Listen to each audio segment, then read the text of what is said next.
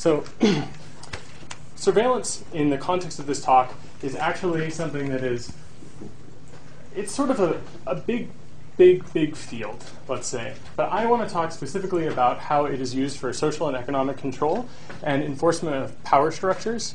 But I think the most important thing is the idea that surveillance is used for identification. And it might be identification of a particular piece of content, or it might be identification of a person. And this idea of linkability is this idea that if you do a thing, it is linked to all the other things that you have done. This is the purpose of this so-called lawful intercept. Anyone here ever heard of a wiretap order? Right? Raise your hand, seriously, if you have. Okay. Who here thinks they've ever been wiretapped? Of course you would raise your hand. This is the woman that made the documentary about Daniel Ellsberg, the guy that ended the Vietnam War. So, of course, she's been wiretapped. But probably, actually, in reality, how many of you live in California full time? So that's probably closer to the number of people that should have raised their hand last time. And we'll talk about why. But one of the interesting things about lawful interception is that it is not transparent because it's spy tradecraft. So people generally, when they're involved in this spy tradecraft, like to pretend their systems are perfect, and they like to pretend that, well, not only are their systems perfect, that it is impossible for you to know about any imperfection because it would pose a risk. So this is great news for them because they have a perfect security system, which if any of you here are computer science students, you know that that's totally bogus, and there's no such thing as a perfect system. As it just so happens, probably the greatest example against so-called lawful interception is the Vodafone affair of 2005, where some people broke into the main Vodafone switches and actually used the lawful intercept systems themselves to spy on members of parliament and I believe the prime minister. They did it by writing a custom backdoor that exploited the lawful intercept systems. Specifically, I think it was called the AXE, which is a device which is used for ensuring that the lawful intercept orders are being fulfilled. And it actually resulted in someone who worked in the phone company being found suicided, and they never found who did any of it. So the people that are actually running this infrastructure are also at risk, in addition to the infrastructure itself posing a risk to society at large. An interesting problem with this also is that the cell phones in Greece were the cell phones used by government officials to do business with other heads of state. So even though it's local phones talking to other local phones, and sometimes local phones talking internationally, all of the people that touch those people, instead of being secure in their ability to do business legitimately, to be able to do their government duties, they were wiretapped by unknown parties. And since most wiretapping that exists in this veil of secrecy, it just so happens that things like this, when they're implemented, you don't get to know when a wiretap is being activated, in some cases, if you run the infrastructure. So imagine that you run a piece of network equipment. You're not allowed to know that someone is actually exporting data or is exporting some kind of information about you. So I wanted to start with the Godwin's Law early, just to make sure that I was able to just get this out here. I'm going to read from IBM and the Holocaust by Edwin Black. And I want to open this by saying this is a really fantastic book. All of the issues that I'm discussing today, humanity has dealt with time and time again. But specifically, humanity has dealt with the human rights issues relating to technology. And so IBM had, in Germany, a subsidiary called Die Homag. This was essentially a full IBM company in Germany, but they didn't identify as IBM Germany. They were just a subsidiary on paper. So this book, I think probably if you can get through it without crying, you're not like me, that's for sure. But I'll try. None of the publicly voiced statements of Hitler's scientific soldiers ever dissuaded Die Homag or IBM New York from withdrawing from their collaboration with the Reich.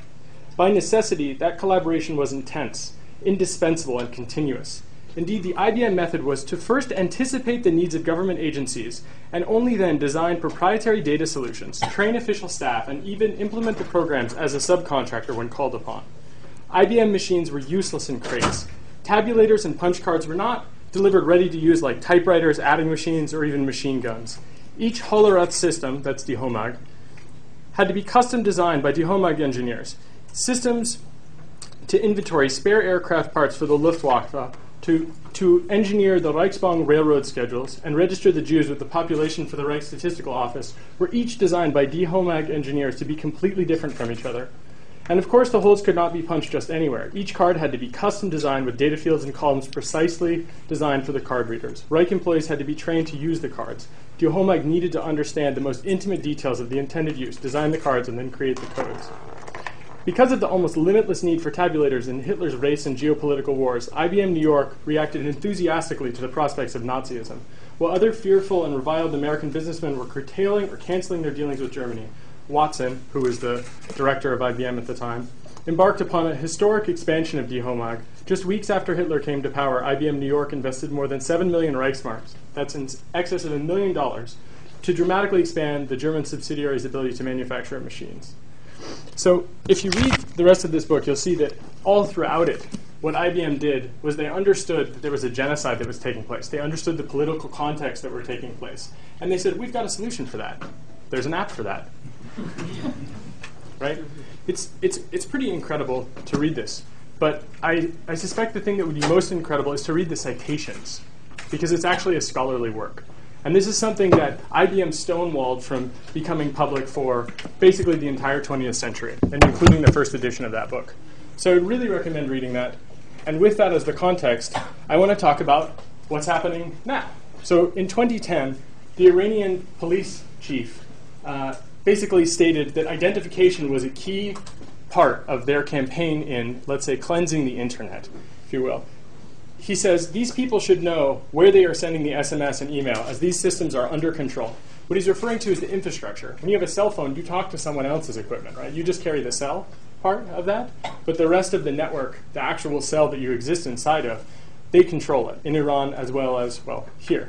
So they should not think using proxies will prevent their identification. If they continue, those who organize or issue appeals have committed a crime worse than those who take to the street.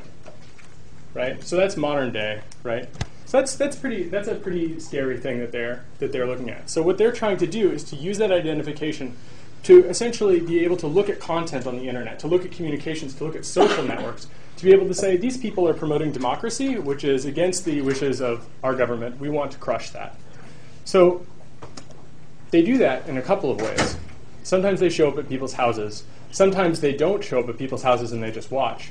But generally, they also engage in widespread, countrywide, in fact, censorship. So they block access to sites, or they tamper with things when people download them.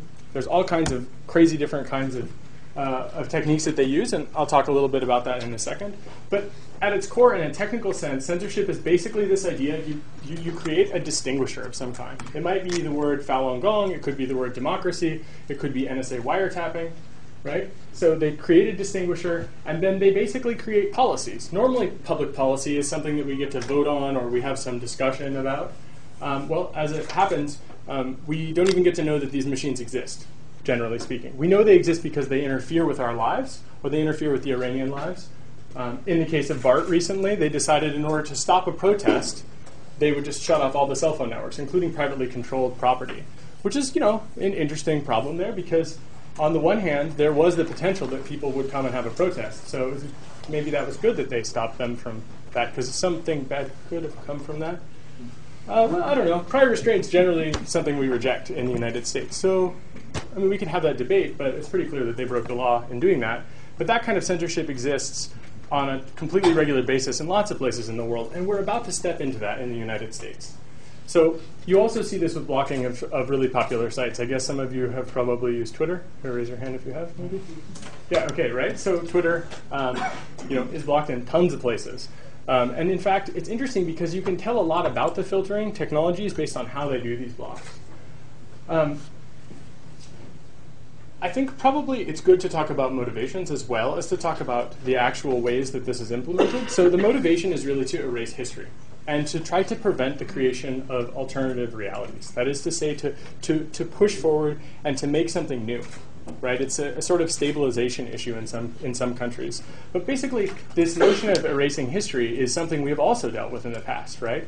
So censorship at its core is about taking facts that are objectively real and saying, these facts, they don't exist. We're going to block them out for various reasons. Usually they revolve around some kind of concept of a nanny state. Like, you don't get to know about this because it would harm the national good.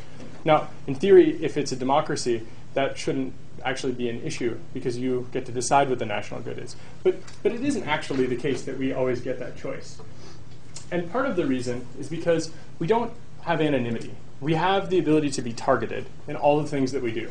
So basically, in any communication that we have, raise your hand if you sent a text message this morning. Who here pays their cell phone with a credit card? How hard do you think that it would be?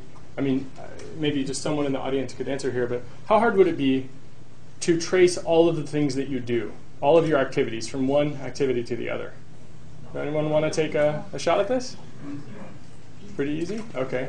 Well, part of that actually stems from the fact that the activities that you undertake are bound to an identifier of some kind. We all have different identities on a regular basis, I think, right? When you ride the bus, you don't necessarily identify yourself with a California state ID.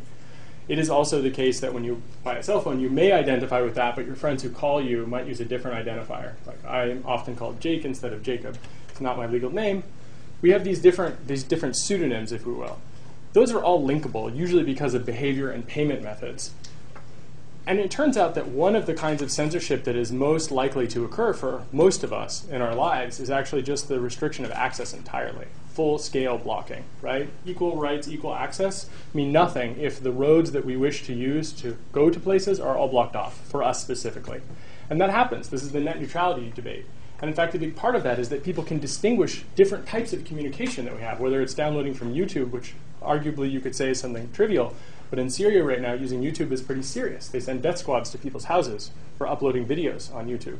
So having anonymity and having it as a strong default is something that allows us to change the answer to that previous question. So we can say, hey, actually it's really hard to know. So like I have a collection of anonymous SIM cards in my backpack, right? Or I have cash, which is not perfectly anonymous because they have serial numbers and they actually are tracked by ATMs and banks. But it's important to also talk about privilege. So one of the privileges that we afford today is the ability for me to ask this question. How many people here identify as being an atheist? That's amazing. Okay, so this book is amazing. It talked about the transmutation of things that exist in society. So all planets, solar systems, life in the universe, essentially. And it was published 14 years before Darwin's Origin of the Species. And it was published anonymously, and after his death, he went to great depths to ensure that no one would know who he was. He hid his handwriting because he was a famous writer. He used essentially a remailer in that he had people that he could correspond with, and this agent would act as an anonymizer for him to some degree. And so he wrote this in an era in which talking about that was pretty serious, right? This was before Darwin actually shocked the world. I mean, the Victorian society that received it, of course, took it in a very polite fashion, as most Victorian society events seem to happen. But the thing is that he had to stay anonymous because he did not have the privilege to talk about what he observed. And this is really important because we also don't have the privilege to talk about many things that we observe as well. And in this particular case, his anonymity worked out because he used a bunch of trusted people in his vicinity to help him with this. So it was useful. This kind of mutual aid allowed him to publish this book and for the ideas to get out. And supposedly it even inspired Charles Darwin in his authorship of Origin of the Species, if you believe the Wikipedia. Some classic examples of this in America. I mean, I generally try to make a global discussion because I actually think that nationalism is a sickness. But it just so happens that the American Revolution was largely, in some ways, I believe, a success due to the fact that we were able to conduct a kind of guerrilla warfare against the British. And specifically, when a printer would print a thing and put their mark on it, it was possible for the king to send people to shut down that printer. But when pamphleteers printed up grievances, when they printed up actions that people should take and talked about specific things that were taking place. Now, granted, if it was a lie, it was worth about what the paper was written on and nothing more. But in the case that it was true, the king could not strike back. And that was extremely powerful because it was part of guerrilla warfare. It was part of the asymmetry of power that allowed people, as the Quakers would say, to speak truth to power. But it was also about speaking truth to people who didn't even realize that they had power, didn't even realize that they could have agency to be able to try to resist the monarchy.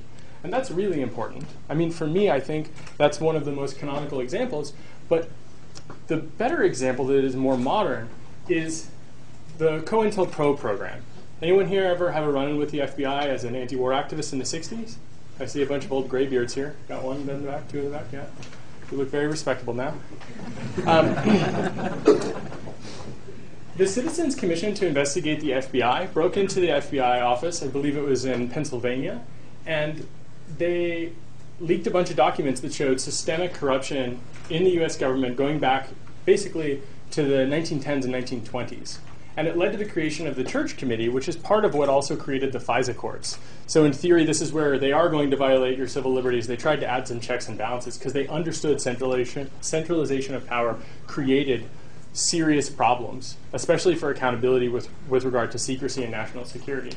So it's interesting because in both cases, these are like extremely illegal activities, but they were about redressing a serious injustice that existed. In this case, it was fighting against the monarchy, which I think is, I think most of us would agree, although that's an argument that maybe doesn't resonate well with scientists, but I think it's clear that we are better off without a monarchy and that democracy is a superior way to live. And I think that it is important that we get to express ourselves, to be able to actually say, this is what we want to see in the world, and not have the will of one man put us down, which isn't, it's a very, it's interesting to live, and think that there was a time in which patriarchy was so literal that it was actually a king in another country that was that.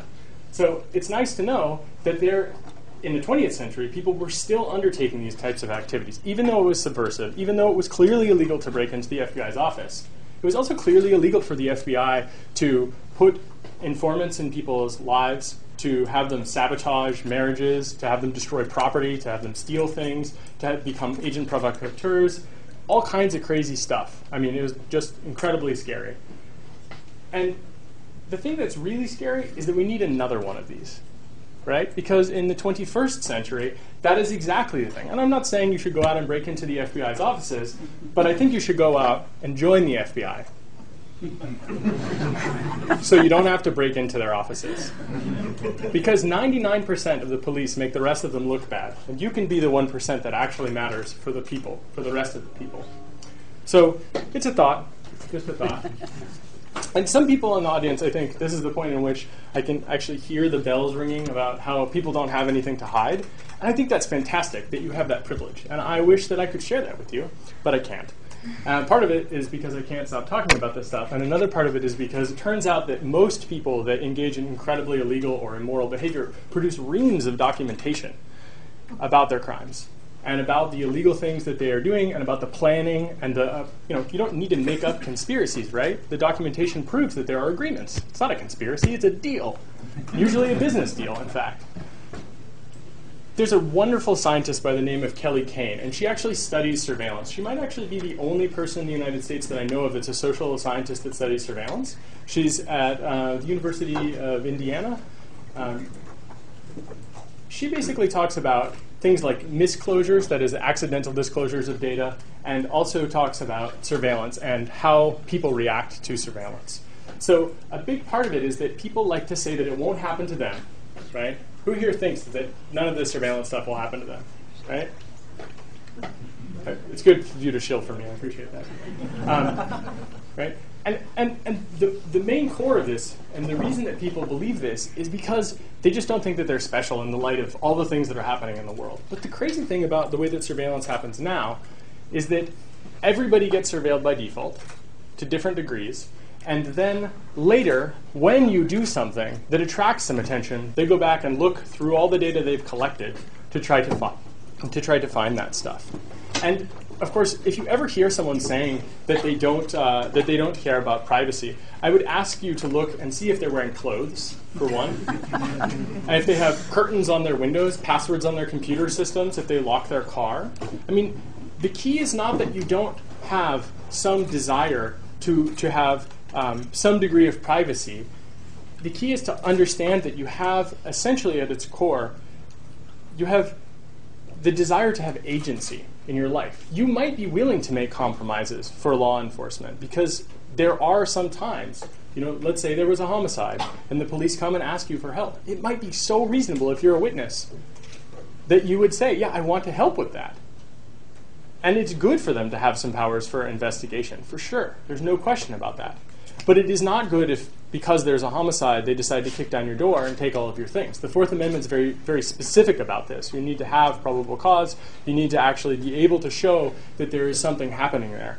That seems to largely be disappearing these days. I can't personally talk about the legal situation that I'm in very much for various reasons, but I can tell you that my interpretation of the Fourth Amendment is significantly different than the Department of Justice and the federal government, and the FBI, the NSA, the CIA, the Department of Homeland Security, Immigration, Customs Enforcement, the U.S. Navy, the Air Force of Office of Special Investigation. The list goes on. So, because there's a lot of it. That to me, I think, is important because the data you leave behind, it tells a story about you, which is not necessarily true. Data retention is the enemy of being able to change your mind, being able to have thought something other than what the narrative someone else has constructed is telling. Because it turns out that when someone else tells a story and they have a bunch of facts, the story can sound completely reasonable. But it might be that those facts tell a completely different story. And it could be that the story is completely incorrect, even though it is totally made up of facts. Usually people that operate surveillance equipment, they don't think that the machines themselves can ever make mistakes, which is crazy, right? All of the machines that we have make mistakes all of the time. And it is certainly the case with surveillance equipment that because it is in secrecy and it receives less scrutiny, it has bugs. And let me tell you, there are some fun bugs in surveillance equipment. So if we want to talk about how it's done, I understood that this was going to be mostly technical people, so I want to take a quick survey to make sure that I'm not about to make half the people fall asleep, because I see some of those anti-war activists are dropping off. So I'm with you in solidarity, so I want to make it interesting. Who here knows how to program their home computer to beam themselves into the future? Anyone? A couple people? Anybody here? Computer science? It was a Kraftwerk reference. I apologize. They're a great influence. So, but seriously, who here studies something technical, some kind of engineering or science? Wow, that's amazing. That's like half of America. So, in terms of the total students studying that. So, China does a spiderweb approach for censorship. So they have a guy or a series of guys that decide some policies, and then they sort of have a trickle-down effect where they say, well, we have this edge firewall, and then we want companies outside of the edge on either side to do certain kinds of censorship. And they usually, as I understand it, say something like, don't embarrass us. And that's what they sort of push down. So that means don't embarrass us is very liberally interpreted as, I better not embarrass these people. That would be very bad for me. So their censorship really varies. Most of the really good censorship technology that they have and that they use is provided by Cisco. And some of their sales team members actually had in slides, suppress dissidents, right? Or I believe the exact phrase they talked about was about Falun Gong as an undesirable element of society that they could identify and weed out. And those slides are public. So just like if you think about that, and then you think about IBM and the Holocaust by Mr. Black here, you can see some parallels that are sort of ominous. And it's interesting because on the one hand, Cisco helps enable China to connect to the internet, and on the other hand, they know damn well what they're doing and why they're doing it. And that is really important because it means that they're complicit.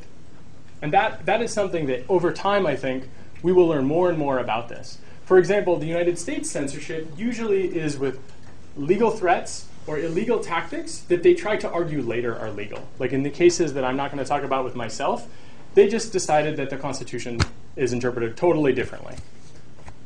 And we have to fight it. And of course, that's what's happening is we're fighting it. But legal threats are significantly different than this kind of corruption influence, except in the case of, say, what was it, Lieberman calling Amazon, telling him not to host WikiLeaks? Mm-hmm. Okay, so maybe it's not so different than China at all in some cases. But I think it's important to note that we at least pretend that the rule of law is important here. And we'll talk a little bit about the NSA-AT and treason issue in a second. Lebanon likes to use free software, which is interesting. They also allow you to just turn off the censorship. So you can say, like, I would like to opt in to censoring my internet connection. So they offer it as a service, censorship as a service. You know? Syria largely uses off-the-shelf commercial products, and we're going to talk extensively about Syria for about 4 minutes and 30 seconds. Everybody does it differently, but at the core of it, it's about identification and classification all the time, both of the traffic and of the people. Right? So this is a picture, which is fantastic. It's Burma, and it's probably too hard to read the bottom. It says, Fortinet introduces its products in Burma in May 2004. It's, Fortinet's main sales guy, I can't pronounce any of these names, meets the general from the military junta. This was fantastic because just a couple weeks earlier, the Fortinet had said they absolutely did not sell equipment to a repressive regime like Burma. That would just never happen. And so some people posted these state television screenshots, and then they said, okay, oh gosh. How about that? Yeah, well, okay. So now all the Burma equipment, largely from Fortinet, they felt some public pressure, so they changed. They've been replaced with Cisco devices and Blue Coat devices. In Iran, I'm sorry to show this picture, it's pretty disturbing. This is a woman by the name of Netta. She was shot in the heart by the besieged militia. How many of you have seen that? The video or the picture, right? All right. So this, I think, is horrible. And this is an example of a legitimate trickle-down effect, right? We can argue about economic trickle-down effects. Surveillance trickle-down effects are not really something we need to argue about. Nokia built and stated that they built their lawful intercept solutions because they are required by CALIA, that's the law enforcement lawful intercept laws in the United States. They had to build them in. So when they gave them to the Iranians, they had to come with the American surveillance infrastructure built in as a feature, or they wouldn't buy it. So America, with our lack of foresight, actually, in some ways, created a market where it was a necessity for Nokia to compete with these features, and these features are used to oppress people, and that type of oppression is very specific in her case. She got shot in the heart and she died. Right? And there's a very clear chain between these things. There are activists in Iran that on a regular basis, when they don't use circumvention technologies and anonymity technologies, the intelligence services slide their emails, their SMSs, they slide them across the desk and say, we know you're guilty, we're going to torture you until you tell us more. And then they do. How do they get that information? They get it by watching, by observing, by attacking. And they do it with Western technologies. And it's indisputable, and Nokia tries to say that it's okay because we do it here. And that's a really compelling argument, which means that we're also wrong here, not that they are justified there. Saudi is, if you want, I'm happy to give any students, I mean, I know that some of you are probably not particularly interested in doing this, but if you are interested in directly connecting to any of these filters to play with them, I would highly encourage you to explore them. I will give you access to all of the information I have about all these filters. If you contact me and you're an undergrad or graduate student, totally happy to help you so you can see this. In this case, this is Saudi. You can see it says Tor disabled in the corner. I had access to a computer system inside of a Saudi network where a friend of mine gave me SSH access, and so I just set up like a reverse SSH tunnel, and then I just tried to browse the web. I think I went to a small industrial film company that I worked for at the time, and I saw that it was blocked. They actually are pretty transparent in that they tell people all about their surveillance infrastructure. Qatar has something similar. I mean, it's like a little thumb that sticks out of Saudi, and you can actually fingerprint. This I was trying to go to Tor, the Tor project website. You can actually fingerprint the device based on the redirects that are getting inserted, because it turns out it says protocol equals device, and dplain language equals URL equals. It turns out they have all these other little pieces of information in there that serve as distinguishers for censorship devices. So you can actually tell who makes these devices, and then you can contact their CEOs. This, I think, was NetSweeper, but it could have been SmartFilter. Saudi, I believe, is SmartFilter.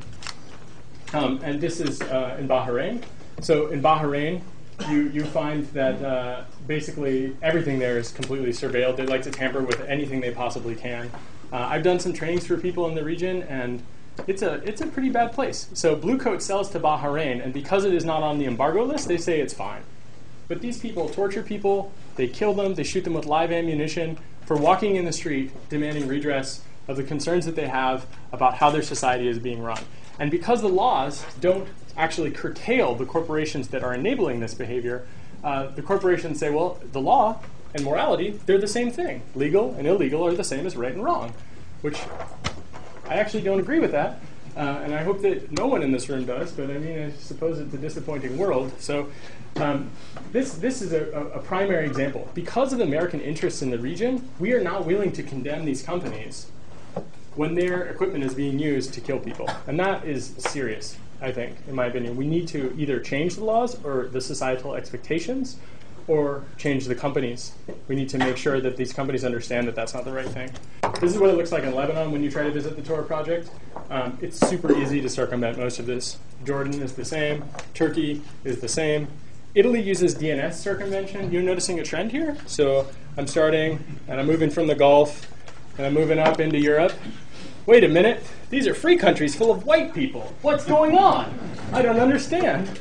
You can see in the corner, Australian censorship. I was looking up there, seeing about it. Oh, look at that. Ireland, speaking of white people. So this is crazy, right? I mean, how can this be happening? This is the free world, right? If you look at all these online internet censorship reports, like from the OpenNet Initiative and other places, Reporters Sans Frontières, and other bodies on the internet, they usually paint the world in this really simplistic light, where they say, good people, and then it's all of the West English-speaking countries and some of Europe in the West that doesn't speak English, and then everybody else is a repressive regime. That's retarded. It is not so simple.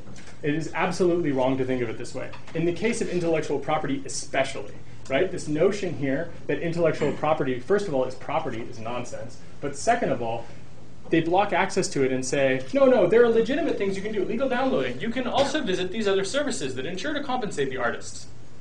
That seems like a conflict of interest to me, because it turns out that they're a part of that ISP. Denmark does this too. They tried to block the Pirate Bay as well, and they do this through DNS filtering.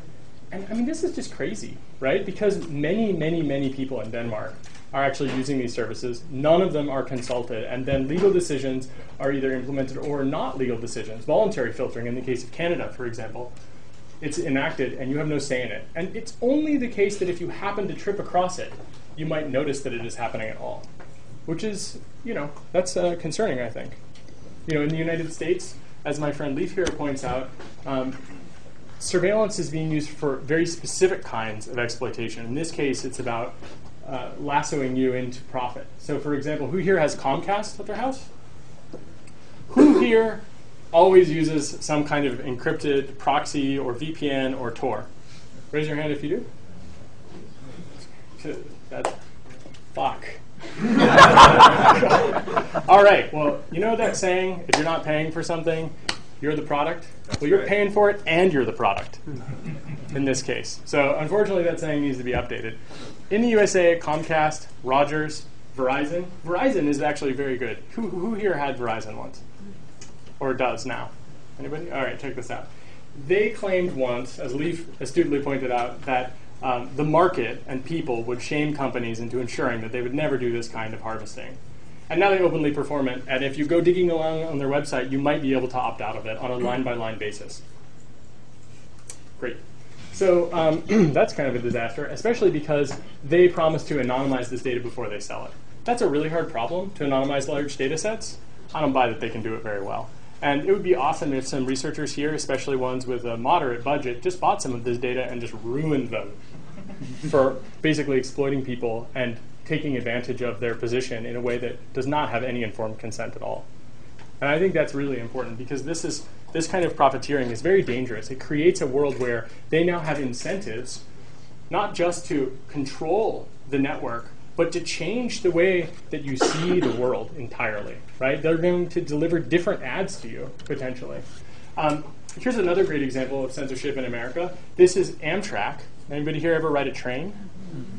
I know it's California, so not a lot of them, but and the ones that are here, 20 hours to get to Seattle or something. So they block access to legitimate U.S. companies. This was one where I was trying to visit the company that I worked for, and they blocked access to it. This is interesting because Amtrak takes U.S. government money, and then they censor access to U.S. company websites selectively. They say stuff like, well, it's high bandwidth. Okay, sure, I understand. They're trying to deal with the high bandwidth. I understand that running a train is not anything like getting an extra uplink or 10. and that it is a serious engineering effort that would require, what? That makes no sense, right? It makes no sense, especially because they take government money. If they were completely private, that kind of corporate censorship, well, I'm certainly not in favor of it. Well, luckily for us, there would be some kind of alternative, right? Supposedly in the free market, there are alternatives. In this case, this is a government-sponsored business that has essentially a monopoly on rail transportation in large parts of the country, and they get to choose what sites are up or down with pretty much no transparency at all. Via Rail in Canada is the same. I asked them for a list of all the sites they censored. They refused to send it to me, so I extracted it from their filter. Right? Freedom of information, right? You want it, you got to go get it. The United States has something similar, right? So they just decide arbitrarily that they have the right. This is the Immigration, Customs Enforcement, Homeland Security to protect the fatherland. Or, I mean, yeah, that slips out sometimes. They just decided one day to just seize a bunch of domains. This includes rojadirect.org. This is not a site selling Gucci handbag knockoffs. This is a political site that they decided to censor. This is not like in the future America will censor sites. This is like right now. This is the site. This is the picture you will see if you go to that website, and you'll see that you'll see that picture because they have arbitrarily asserted that, and the companies that are protecting this so-called property online, which is really actually about pamphleteering. A website is like a pamphlet, right? And for them to just take this, and then you have to ask the government for redress. You have to say, I want you to not take that.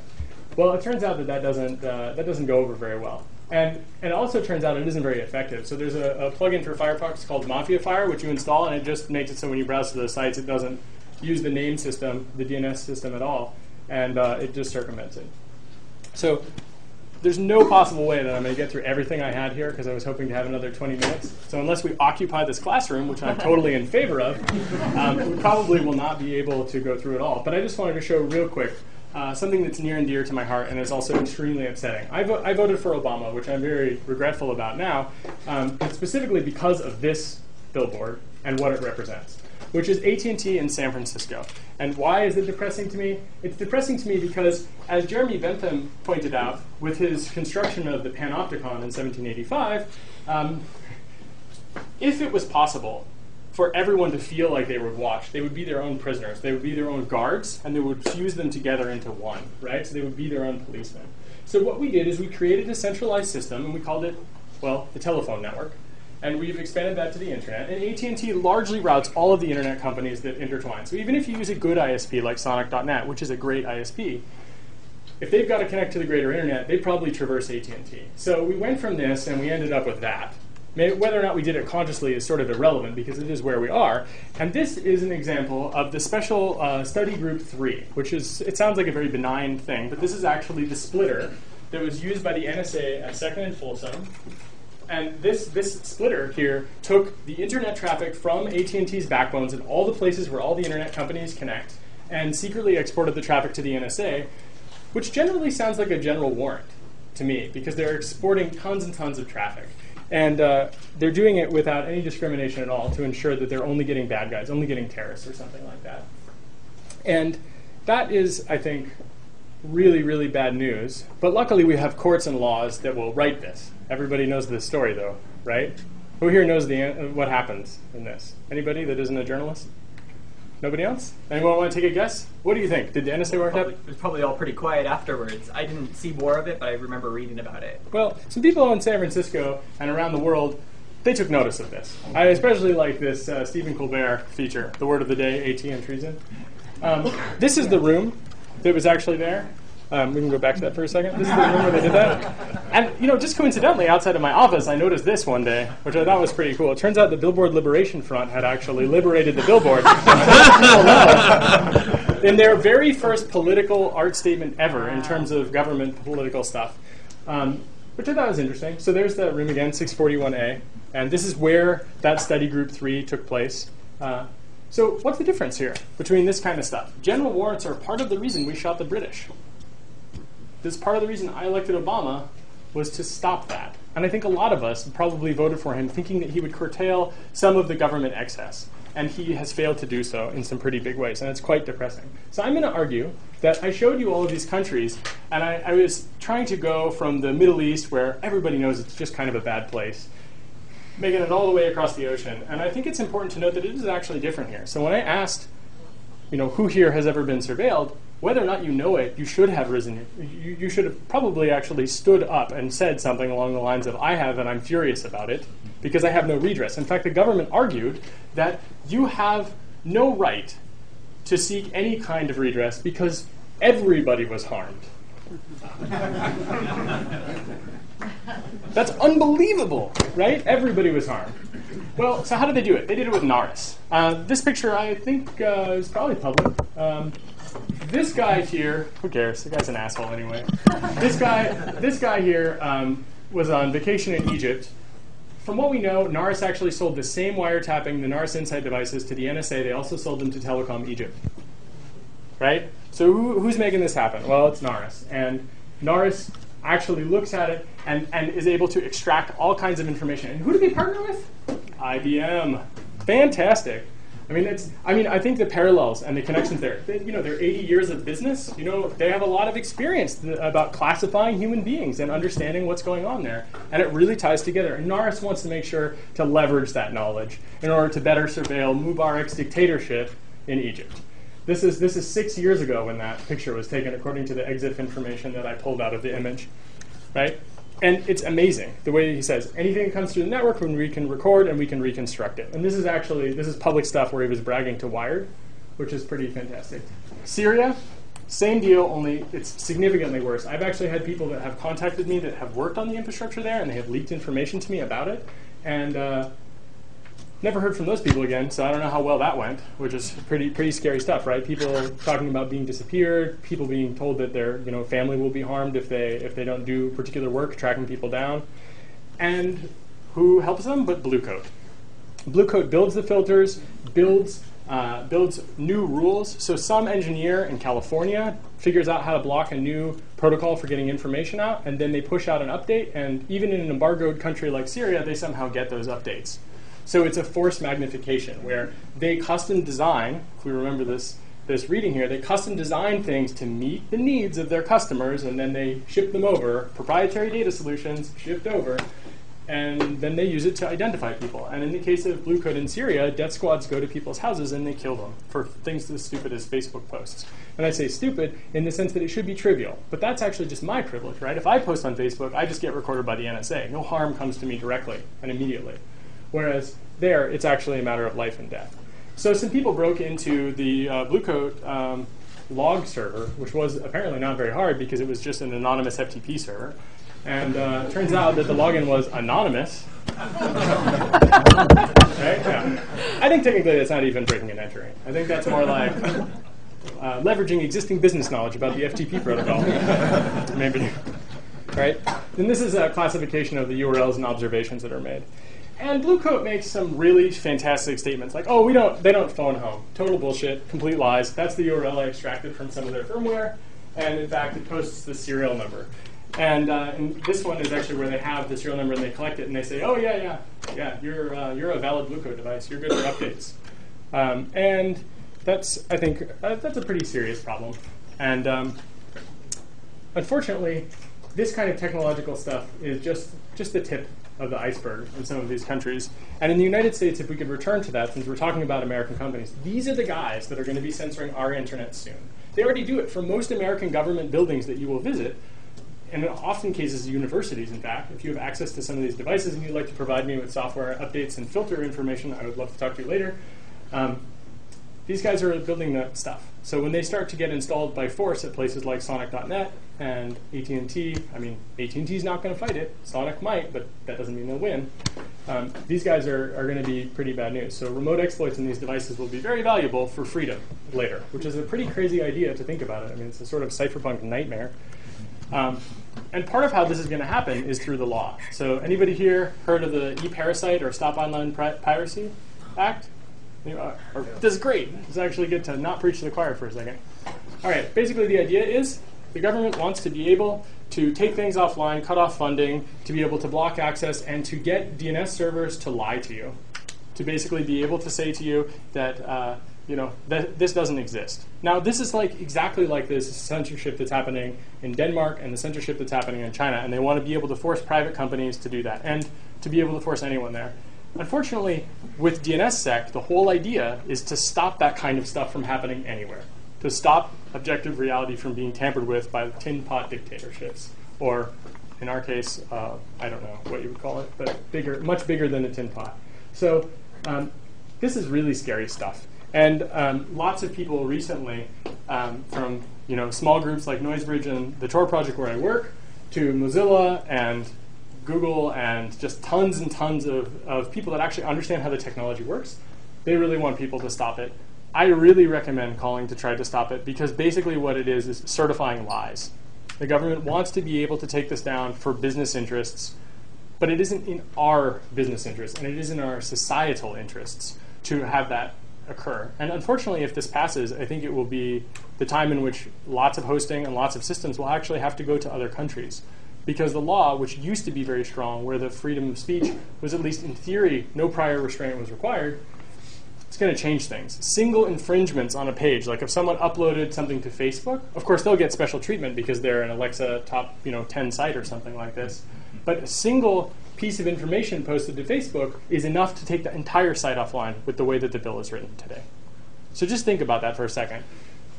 When the police try to censor videos of, say, Occupy Wall Street, of a police officer doing something, they can claim infringement and YouTube's supposed to go down.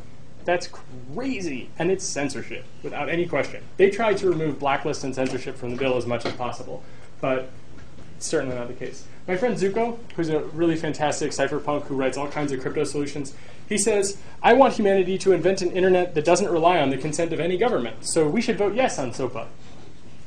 Which is an interesting alternative view, and in a sense, if we head in that direction, I'm going to be working with Zuko on that exact problem, and you should all come help. Right? So let's reframe all of this into something that is empowering, because that was so depressing, and I'm sorry about that. But that's the state of the world in the abridged version. I have probably like 150 other examples. So if you want to know more, you can ask me about it. But really the key thing is to create privacy by design systems. So like Sonic can't give up your information if they don't have it in the first place. Twitter can't give up your information if they don't have it in the first place, or if they only keep it for a short period of time. Privacy by policy is where they make promises. Design privacy is where, regardless of the promise they make, they have a compartmentalized piece of information, and they can't actually give it up. So when you build a system and you log extensive amounts of data, you actually put your users at risk. And that's especially bad if you're trying to productize your users, especially if it has to do with free speech. So what we need to do is actually create privacy by design systems. We need to make it so that dragnet surveillance, like the NSA warrantless wiretapping, is actually worthless to perform. We have to change the economic incentives there, so that when someone performs click hijacking or clickstream farming, or however you want to productize the network, or to spy on people, or to politically persecute them in some way, they just see encrypted traffic. And it doesn't actually identify who is talking to who and what they're saying. But that's really hard, because what it comes down to right now in the law is that the government tries to say that metadata is not the same as content. But I promise you that metadata in aggregate is in fact content. Maybe not legally at the moment, although I think that there's a strong case to be made there. Metadata in aggregate tells a story about you, which if you have a cell phone, if you have computers, if you have internet connections registered to you, if you have a car with an RFID or a fast track pass or something like this, all that information correlated will tell where you went, with great probability who you saw and who you talked to, and all the things that you did, even though they don't know for sure. If they've ever had someone watch you one time, or if they've ever looked at any of that stuff, they would be able to tell immediately. And behavioral analysis is scary because it's like a fingerprint. You can't really change the top 10 people you call on a regular basis. Even if they all change their phone numbers, it's possible to actually figure out that social group again just by looking at the data. So without protection of that metadata, we really don't have protection of the content, because there's a chilling effect. I mean, I can tell you there are a lot of people that don't call me anymore. I don't get invited to Facebook parties either. So, I mean, I'm okay with that, but they were shitty parties. But the thing is that, and who needs friends like that? But in reality, the problem is that making this distinction between content and metadata is only relevant when the metadata is like a super small part of your life. Like a single point in time might be reasonable, but all points in time tell everything about you and can reveal your location. So I want to recontextualize this a little bit further. Who here knows about the HIV virus? Come on, guys, seriously? All right. this is the French AIDS campaign, which I thought, I care about free speech, so I thought I would try to put some free speech in here. And this is a great example of how we recontextualize what we think is beautiful and wonderful, and how we need to know, and how we have done this, in fact, in the past. So clearly what they're saying is that even though things seem okay, you don't actually know that the person that you're sleeping with does not have the HIV virus, and you need to use protection. You need to protect yourself. We need to recontextualize communication security in a similar way. Right? There are thousands of people in Syria that have been killed because of communications technologies built-in insecurity. There are many people who are unjustly in prison. And people will say, well, bad guys are caught too. Good people were also, probably in harm's way in many cases where they were protected by condoms, and bad people too. But society has to make a stand and say, we actually care about not having this be an epidemic, not having this kind of crazy abuse take place. And we did this with HIV. Originally, we didn't, though, because it was just a gay disease, and nobody cares about gay people, right? It was the GRID, the gay-related immune deficiency. Now, when it stopped being about marginalized communities, America took a stand, and we started raising millions of dollars, and we started to become aware, and we had a consciousness-raising moment as an entire country, and in fact, the whole world did. We have to see that the power asymmetry that exists with surveillance, which is operated by masters, as opposed to the people, that power asymmetry is wrong. It doesn't work out in the long run for most people. And so if we think about unencrypted communications, if we think about revealing our social network in the same way that it presents danger, where your responsibility isn't just about whether you care about your privacy, but whether or not your friends do, where you have to check in with them to actually understand their thoughts, that recontextualizes it in a way where you can think about power and your own agency. So we can talk about it instead of cyber war as cyber peace building. So imagine if we recreate the whole idea of the internet and we say to ourselves that we want to be free. We want the First Amendment to apply everywhere online. We want to be able to observe what is happening and to be able to talk about it. And that means we want to make sure that the sort of externalities that stop us from speaking, like when you were observed, you changed your behavior. So the question is, of course, if you had a way to speak that was pretty secure. I mean, maybe the NSA can actually factor primes way better than we understand. And I wouldn't be surprised. But I don't think they're going to reveal that capability, generally speaking. And it's certainly not the case that anybody in this room can factor 4096-bit primes in any reasonable period of time. So strong crypto actually gives us the possibility to regain some of that agency and to be able to say, hey, I want to be able to speak freely. So here's an example. You can use Tor to browse the web. And when you browse the web using Tor, you're going to route out through a completely different set of computer systems. Anybody watching your local internet connection, regardless of their data retention policies, they only see you talking to the Tor network. They don't see anything else. That's huge, because it means that there's no longer really an economic incentive to do that kind of logging, at least from a passive perspective. This is off-the-record messaging. I was talking with a good friend of mine at the EFF, and we were talking on Jabber, which is, if anybody here used GChat, that's the Jabber protocol, and we used off-the-record messaging. Google has a feature called off-the-record messaging, which is go off the record, and what that is they promise not to log it. But if you're being wiretapped, well, how good is that promise? Now, I don't know if that button is still in my Gmail account. I didn't bother to look, but I'm going to go ahead and say that it probably is still in my Gmail account. And so how good is that promise now, especially with some of the stuff that's been written in the newspapers lately? Not very good. OTR makes that promise something that's end-to-end encrypted so that what Google gets is worthless. It's just a bunch of math problems that no one can solve without these secret keys. And at the end of the conversation, even if your computers are stolen from you, the secret keys are actually destroyed as part of the protocol. It's a property called forward secrecy. So yeah, they can record it all. They know who is talking to who, but they don't know what is being said anymore. They know the frequency. That's great. That's huge, right? So I was just saying, I'm concerned about NSA wiretapping, and I feel the courts have failed us. Do you think that using off the record is a clear expression of my desire to have privacy? And she said, if that doesn't demonstrate that you have a reasonable expectation of privacy in this conversation, nothing will.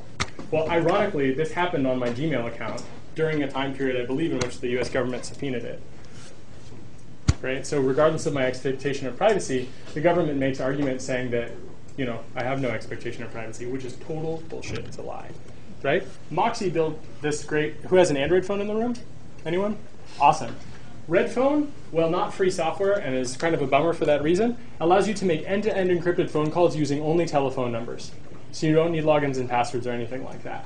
This is pretty practical. I use it to talk with journalists all over the world. I try not to talk to journalists that can't install an Android application, generally speaking. There's another phone application. Who here has an iPhone? Great. Private GSM is a telephone application that is exactly like Redphone, but it's actually built on free software. And it's absolutely something that you can use. And between the two of them, you can actually have real encrypted calls that even if they're recorded, they have the same property as OTR. So if they record it, the data is worthless.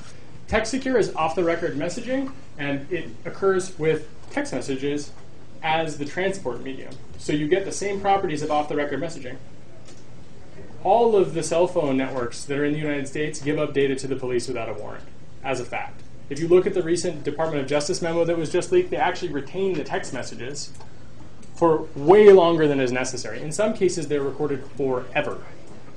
So this property of forward secrecy with text messages, pretty great. Because imagine if it was, hey, are you going to the protest? And then someone goes to the protest, and they get arrested. Oh, were you two conspiring? Well, the data tells the story about how you guys had planned to go to the protest together, right? Tahoe least authoritative file system is, I actually think I said that wrong. Tahoe laughs in the face of cloud diversion. And when people use cloud storage, it basically is reduced to just availability. So you encrypt it on the client side, and what's stored in the cloud is just encrypted data. So you don't have to trust that the cloud people haven't tampered. You can verify they haven't tampered. And whatever tampering they do, the best they can do is make your data unavailable. And we're working on a thing called the Tor router, which you'll plug in your house. I have it with me in the trunk of a car. I forgot to bring it out. You plug it in. It creates Tor nodes wherever you are. It opens a wireless network wherever you are. If you join the wireless network, all your traffic is automatically routed over Tor, and it anonymizes your traffic. So you can have an open Wi-Fi network without anyone ever knowing that someone is at your house using that open Wi-Fi by the traffic. It won't trace back to you. It traces back to the Tor network. And since it builds the Tor network as well, it fights against censorship. And it's also like a NAT router. It also has a bunch of other crazy stuff, like you can play music with it if you wanted to replace your proprietary airport device. I'm sorry, I have a class with an exam in 2 minutes, so I would appreciate if you could finish quickly. Sure, yeah. So, obviously, it's time to go, which is good for timing. If anybody has any questions, I'm happy to talk outside. Yeah, do you have a question? No, I'll collect it. Okay, cool. Thank you so much.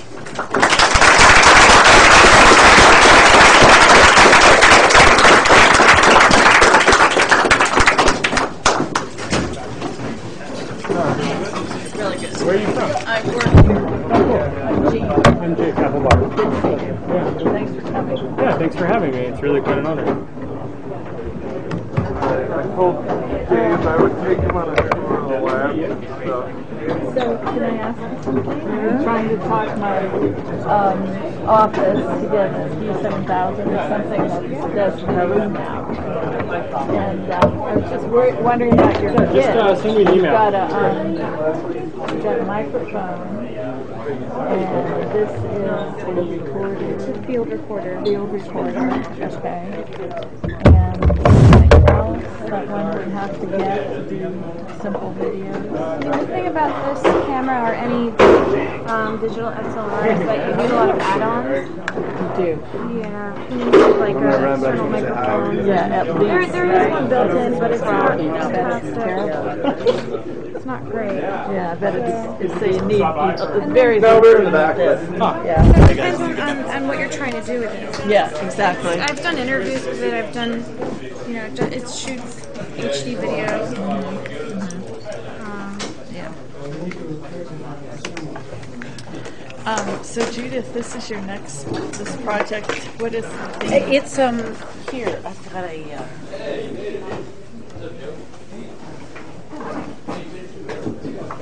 The primary character is a colleague of Jake's in Iceland.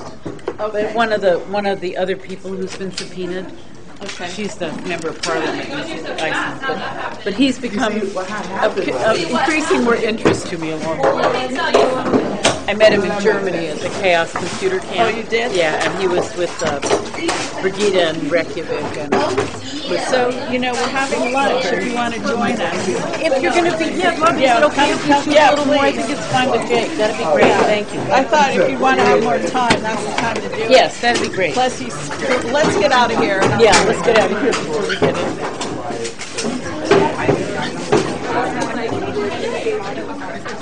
Yes. Or you might can't. Let's see how it goes. I do want to try and check the sound and see if we can solve any of these problems. While they're eating, we don't want to shoot anyway, so we could just wait till they're done eating and get the conversation. Well, we might be able to shoot. Should I just stick this in here? Yeah, that'd be great. We're going to hold the camera. Yeah. Here, let me just take the mic off. Well, I was thinking to keep it on maybe. Oh, okay. We're gonna have And is it? Yeah, I guess it's all right. Yep. We don't want to lose her. Head of here. Yep.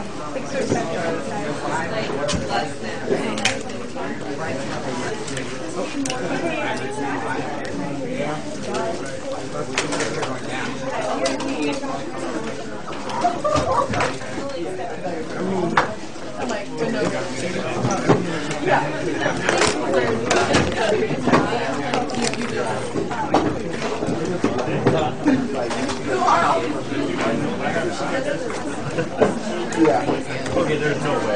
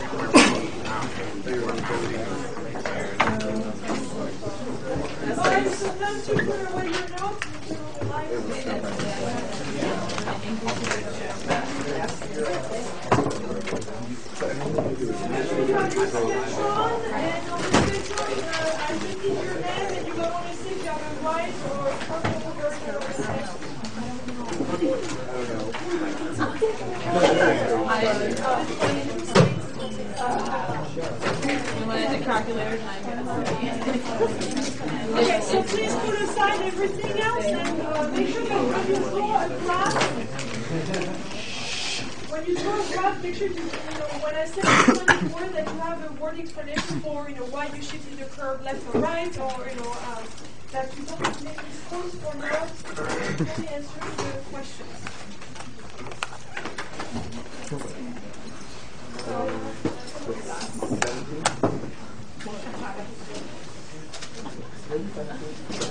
No.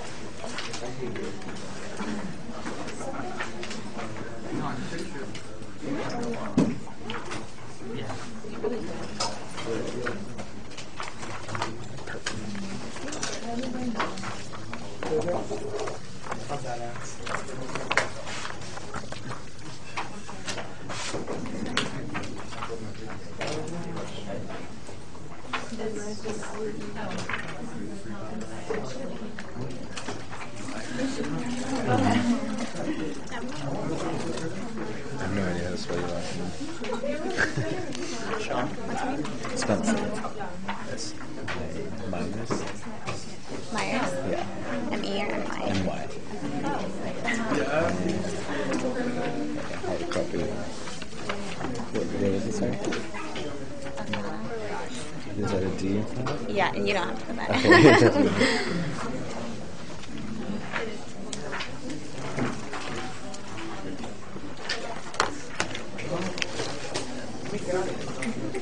Okay.